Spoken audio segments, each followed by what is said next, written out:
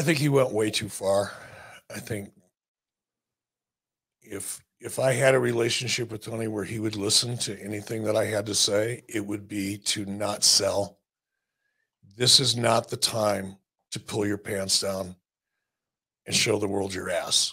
This is not the time to overreact. This is not the time to get over emotional. This is not the time to bring up something as personal as he did with regard to his mother and her health and then tie it into the evil WWE.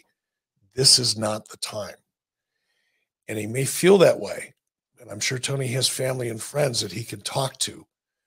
But talking about how much you hate a certain amount of the audience with your heart and soul, it was not the time. Even if he believes it, it's not the time. It's just Tony, the individual, did not do himself any favors. And Tony Khan, the president of AEW, did not do the brand any favors. And he did not do the network that he's in partnership with any favors.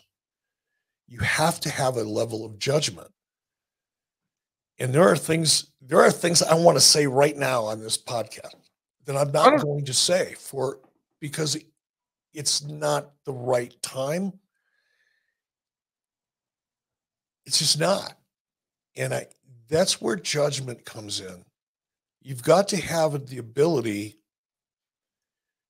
and the discipline to not say the things or do the things sometimes that we all want to say and do in certain situations because vis-a-vis better judgment, that in the long run, it will work against you and not for you. And I think, unfortunately, that judgment was ignored, or perhaps it's not there. I don't know. But the tweets and the things that we saw absolutely accomplished nothing other than damaging the brand and the product overall and its potential. It's just you have to learn judgment. And you're not just the individual anymore. When you're the president of a company and you're representing your product and you're representing your network, quite honestly, your emotions don't fucking matter at the end of the day. Not in that role. You know, one of the things that used to drive me crazy about Vince is I couldn't get him to sell. I couldn't get him to sell. Now, eventually he did. Yeah. In a big way.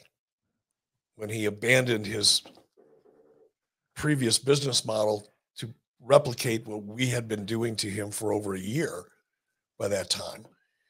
That was the biggest sell ever for me. But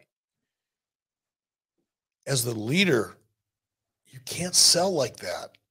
You just can't. It's bad for your business. It's bad for the morale of the talent that's on your roster. It's not good.